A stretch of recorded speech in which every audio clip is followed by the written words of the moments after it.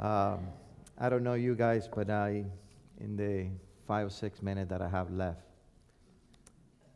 I want to let you know that one of the goals for this year is to get to know that art in a bigger scale. Because one of the things that I have learned is not the destination, is the journey. Is the journey is what will allow us to appreciate how great that art. And one of the best way to prepare the church for that destination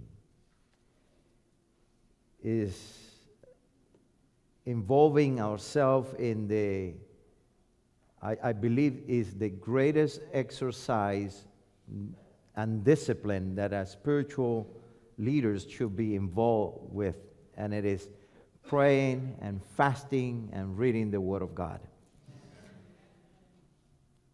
From now on, every year, at the beginning of the year, it is my intention to engage this church in a 21-day fasting journey.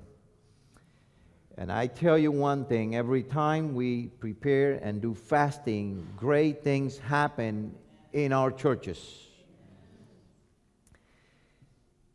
Because every time you fast and pray and study the Word of God, you get more out of Him. I don't know you guys, but I want more of Him. More of Him. More about Jesus I want to know. And one of the beauty of engaging in fasting and praying is that you will get your edge back. I don't know how many of you can say amen to that. But I want to be sharp as a knife. Not to be detrimental to people, but to be able to defeat the enemy and be able to engage in ministry in an effective way. I remember reading the story of this lumberjack and this young man that started as a new employee in this great company that cut trees all over the United States.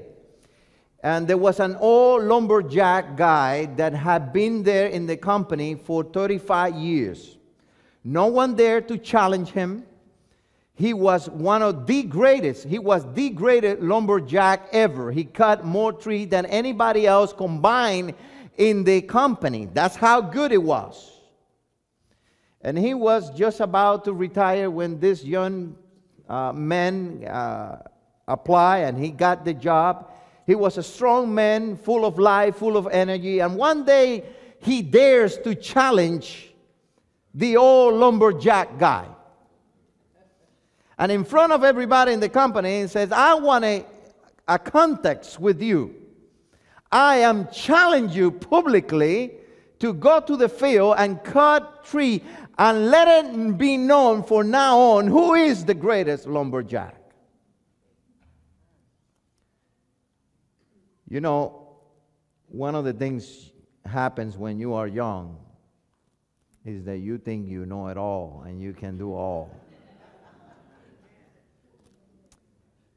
The old man looked at this young boy with pity, not saying much, and he said, challenge accepted. The young man started bragging about it, and he started making advertising everywhere, to the point that the day that the challenge was met, the day that we're having that challenge, more than 10,000 people show up from different places to see this great competition between this young man and the old lumberjack.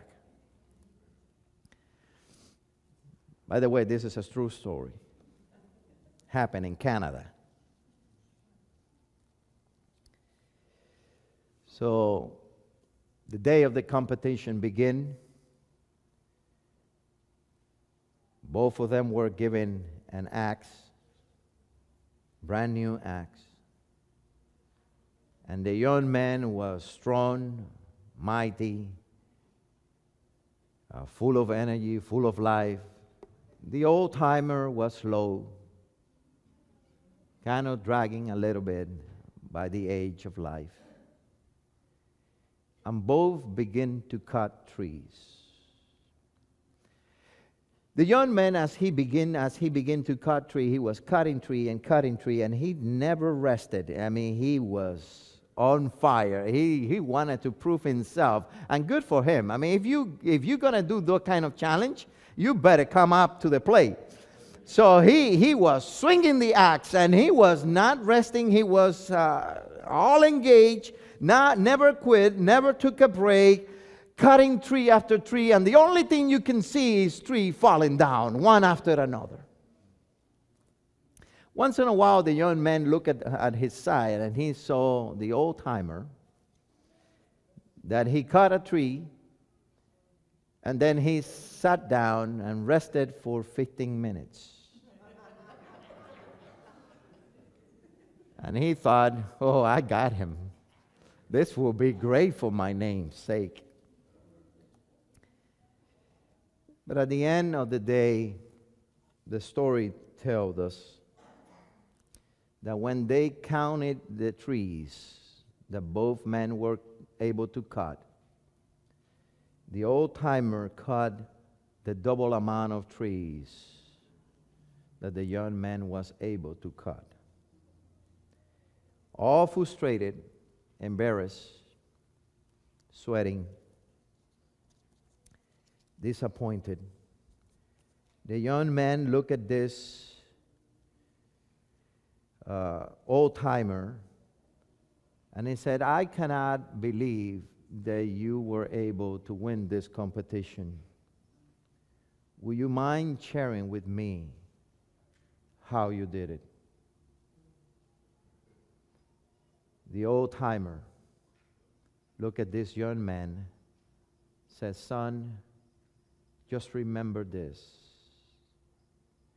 It's not how fast you swing the axe. It's how sharp your axe is. Every time I rested for 15 minutes, I took the time to sharpen my axe.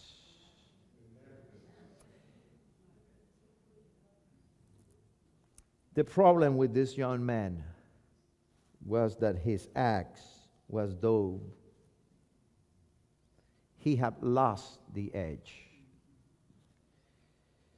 And that is not the only problem that this young lumberjack man faces, but it is also, I believe with all my heart, that is the problem that many Christian people faces in their spiritual walk with God.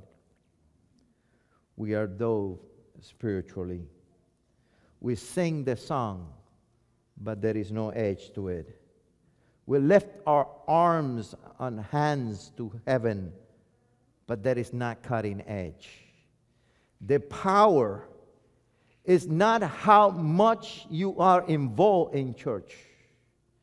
The power lay in how much God had sharpened your axe. Fasting and prayer will give you your passion back. Fasting and prayer will slow you down that you may engage in a meaningful sharpening with God every day. Fasting and prayer will give you your edge back. It's so beautiful when we look at the chapter and Luke chapter 4. If you turn with me over there, you will notice something quite interesting that only Luke were able to capture about Jesus fasting. You know, Jesus was a student of fasting and praying. He never engaged in ministry without fasting and praying. And I want you to see quickly something that is mentioned over there. And Luke was able to demonstrate what happened to Jesus before and after he fasted. In Luke chapter 4, verse 1, we're going to read this. Then Jesus began being filled with the Holy Spirit. Listen to this. Then Jesus, being filled with the Holy Spirit, returned from the Jordan and was led by a spirit into the wilderness. Verse 2 says, being tempted for 40 days by the devil, and in those days he ate nothing, and afterward, when they have ended, he was hungry. I want you to capture something that Luke mentioned. When Jesus was taken from the Jordan by the Spirit of God, the Bible says that he was filled to the fullness of the Holy Spirit. But it was only after the fasting that this is mentioned. Look at the next verse, in verse 14. Look what it says.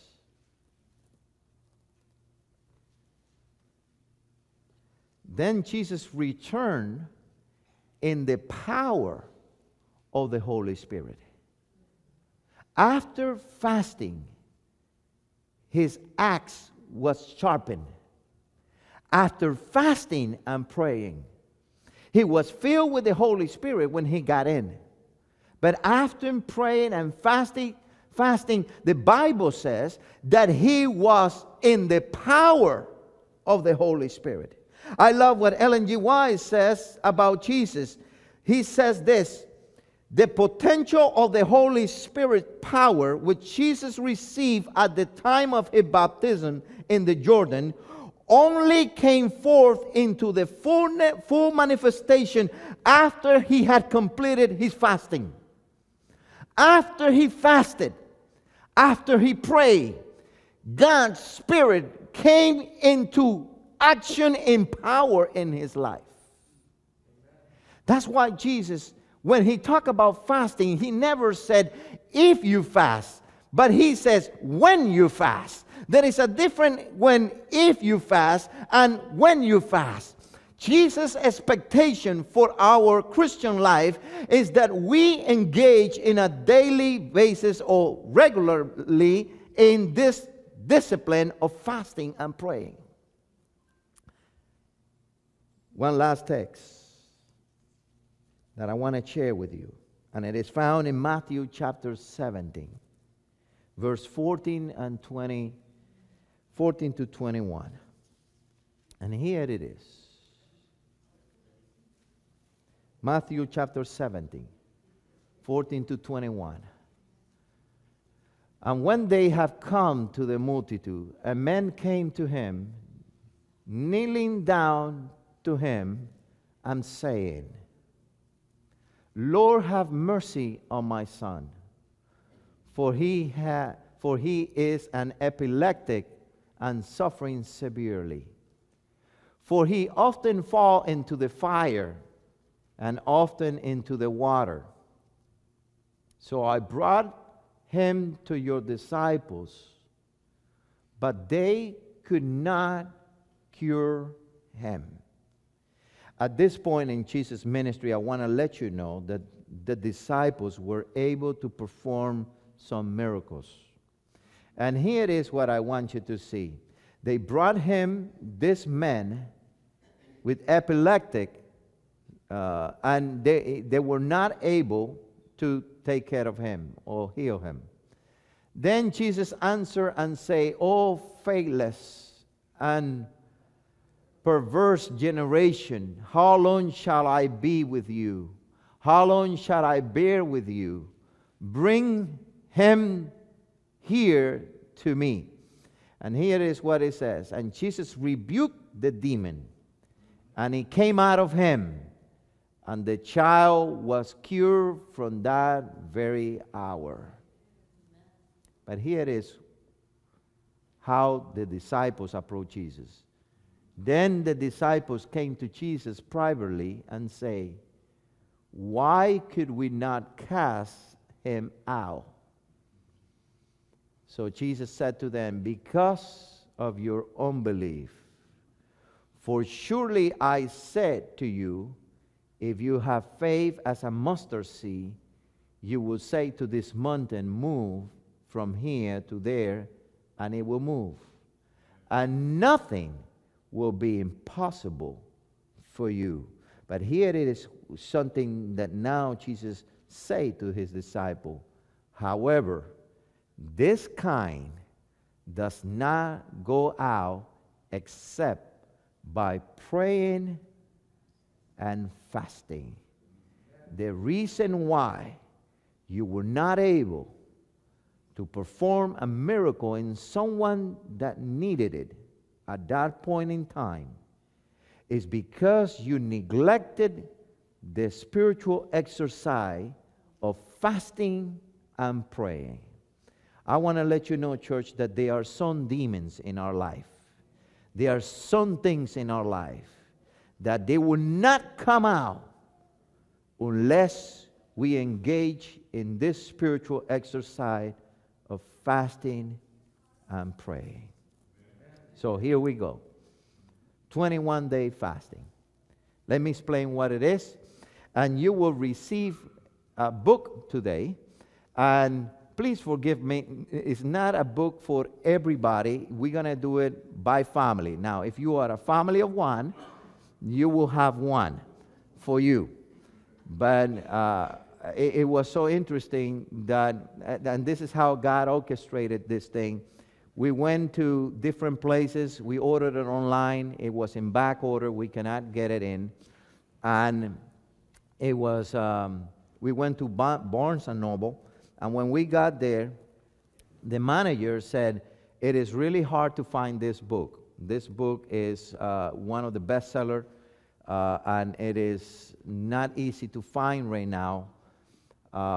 Let me see what I can do. So he brought those 50 books that we have, he brought it from 7 different places. And he said to me, I would not fast, but I will pray, because I know the power of fasting and praying. He's a Christian man. And thanks to his hard work, and my wife is a witness of that. We went several times, and he said, we got 10. He said, I need more than 10. And then we went again, and he said, I got 5 more for you. And I'm working on it. And I said, keep praying. I'm praying. And by the grace of God, we were able to get 50. Now, if we need more, we're going to get more. But at least we're going to start one with family. So if you are one per family, raise your hand, and the deacons will give you one. I want you to have one, and as they pass it, let me explain what it is. Daniel fasting is a 21-day. Why 21-day, church? It's 21 day because based on studies done, it takes 21 days to create a habit. So that is why it's 21 day. During 21 day, there is a Daniel fast that is related to food, but it is more than food. And you can go to this, they give you recipe, they give you a devotional. By the way, in page 229, you begin a devotional life, day 1. And every day you will have a devotional time. This is what I'm suggesting. Take the time to go with your family for 21 days to do worship together and read this devotional together. Now, people say, well, what is about Daniel fasting that is so fascinating? And it is this. The author of this book included something very powerful in it. And she went beyond food. She said, sometimes the problem is not food. Sometimes the problem is something else. So, in the spiritual journey, she includes something that I think it was a revelation from God, where she said, Daniel fasting is about including something that will hinder your relationship to God and surrender that for 21 days to the Lord. For example, some people may say, I want to fast for 21 days of not watching TV. I have watched too much TV. I don't have time for family sometimes because I'm addicted to television. So I'm going to take 21 days where I will not watch TV. And 21 days of fasting from TV. So every day you will ask God to give you the power to fast over this. Sometimes is a health issue that you wanted to improve not drinking Coke or not doing something else. Whatever you want to give to the Lord for 21 days, that's the whole idea. Let me share one last testimony and we go. I met this couple that they were about to go to divorce. And I came across this book and I said, I want you to have this book and I want you to read it. And when they received this book, they thought, this had nothing to do with marriage. But through it all, as they were reading, they went to this page that will talk about surrendering something that hindered your relationship with God. And he said, you know what? Let me try one last thing before we go into signing the divorce paper. And this is what he said to me. He shared this testimony with the church later on. He said, for 21 days, I engaged in treating my wife like a queen. I treated her like she had never been treated before in the kindest way ever. For 21 days, I engaged in releasing myself from being the attention seeker and invest everything in her. And for 21 days, he engaged this privately. He told me the story at the end. And by the grace of God, at the end of the 21 days, he shared the testimony in church, and they reaped the divorce paper because God had given them the edge back to have a very and a strong relationship with each other. That's what fasting and prayer will do. So whatever you want to engage with, I want you to go back. And I don't want you to just submit whatever. Maybe it's time. Maybe it's family issues. Maybe it's something private that you are facing in your own journey. Maybe you want to get to know Jesus in a different way. If you take time to rest, I guarantee you, and I can guarantee this because that's what God says in His Word, that at the end of the 21-day fasting, if you do it with integrity, God will sharpen you in a way that you have never seen before. I do believe that Virginia Beach Seventh-day Adventist Church is placed in a very strategic place, with a strategic mission, reaching a strategic people. I want to let you know that in our congregation today, we have people that they were from other denominations that discovered the truth of the Sabbath, and they are keeping the Sabbath. And we have been engaging with people in our churches that we have been missionary to them, and God is about to do something great and wonderful, but we need to have an edge back. And we cannot do it unless we get in our needs and we get into a place where we said, empty me out, Lord. I want to be filled with your presence. Will you like that? Bobby, what about if we sing Out to Jesus I Surrender? As we close, stand with me. Stand with me. Pastor, I was thinking the same thing, and also I think there's an opportunity for us to have intercession also. For those Yes. that may not have the opportunity and have a burden in their heart Yes. that they'd like to submit. I would like to say hi to a friend that I met this week, Sonny. Sonny is here. Dave, I sent you an email if you have able to open the picture.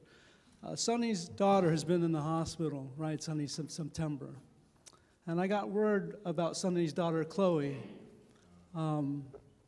this week. And so I know within his heart of hearts that Chloe is in his heart and this mind's family. Sonny, will you come here? Will you be willing to come here with me? Jesus meets us where we are.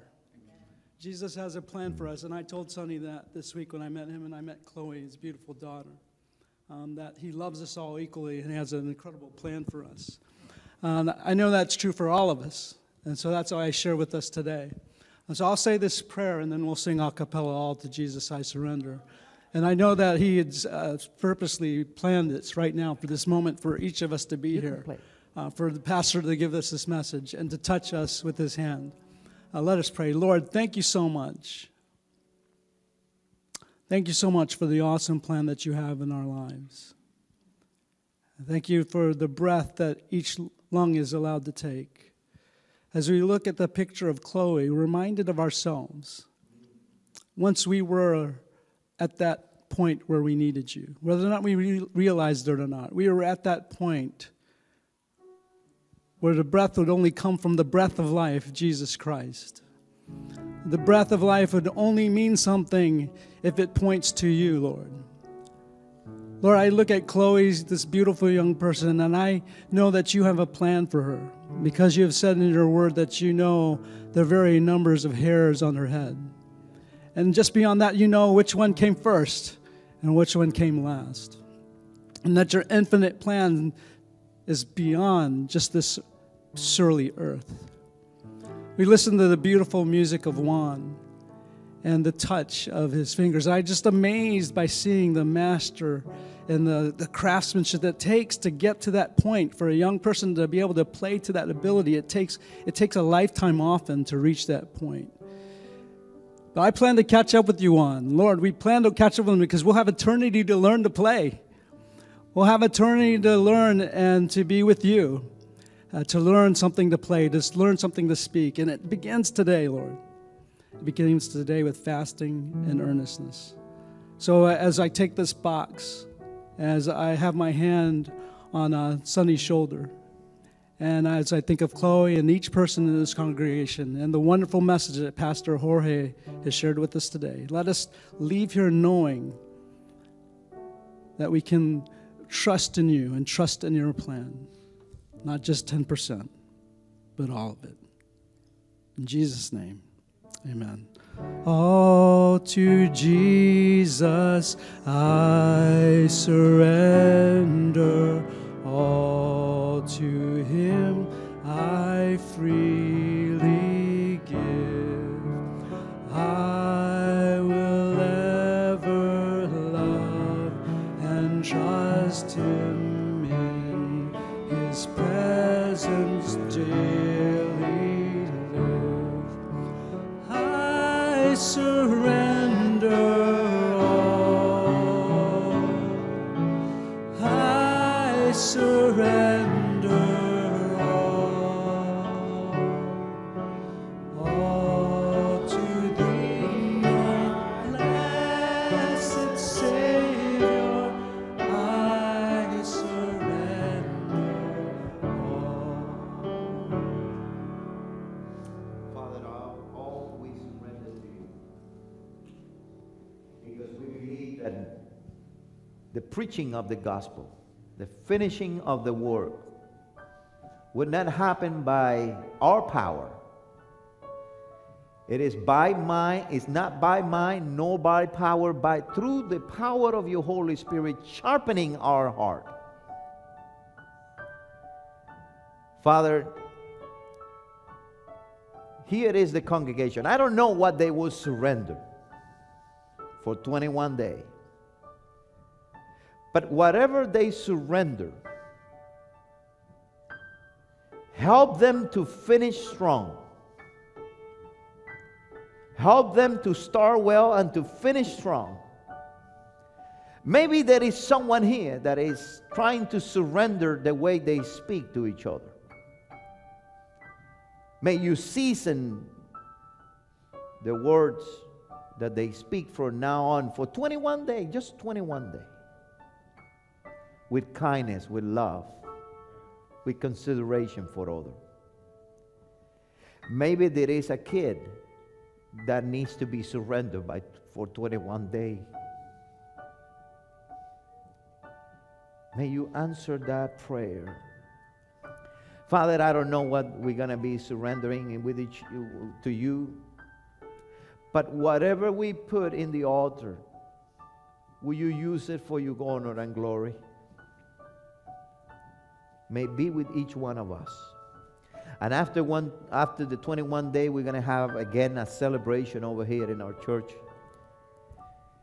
And we're going to do communion, and we're going to do a celebration of what had happened during those 21 days. We ask you, Lord, to bless us and empower us and give us the edge back to accomplish your mission. Thank you for everything. In Jesus' name we pray. Amen.